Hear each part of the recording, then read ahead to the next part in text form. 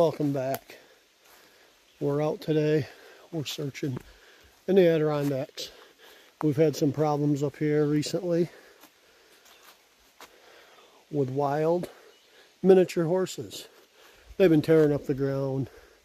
They've been tearing up our gardens. So we got some permits from the state. We're going to try to eradicate them. Got the camera out today. We're going to go look for some. We got the rifle and my 223 with some hand loads. So we're going to go around. We'll see if we can find any. I'll show you the damage they've been causing, which is why we got to try to eradicate these things. Stay tuned. Maybe we'll get lucky. So we're up my shooting range. And these things, they've been chewing our stumps up, shredding the ground.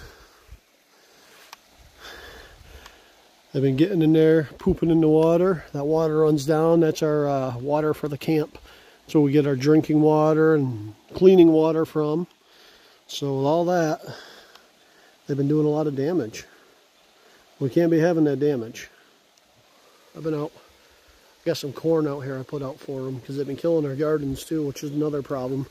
They eat your garden, you have nothing to grow, we got nothing to eat. So if we get lucky, we're going to take a look around, see if we can find one of these things. I've seen 2 or 3 this morning out here. Could never get a shot, but I heard one about 20 minutes ago on up that way.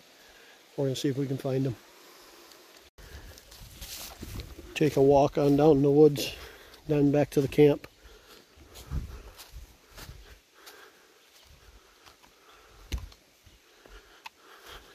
Got our trail here.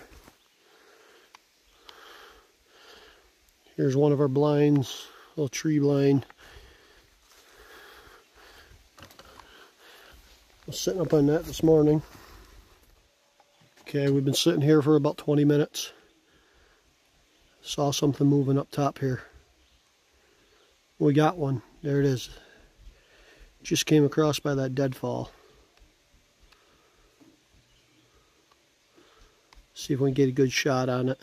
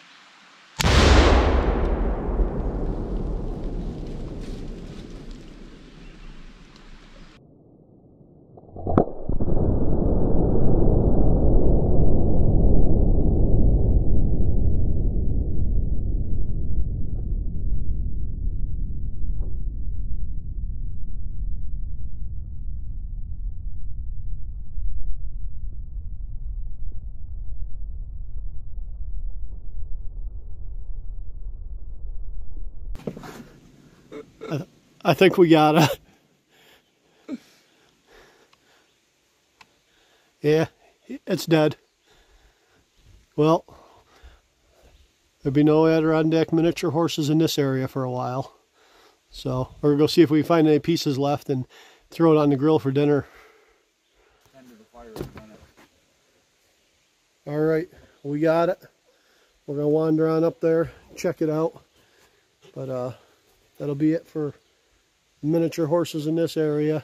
We'll see if DEC will give me any more permits to get any more, but I think we're good for a bit. That may have spooked them out.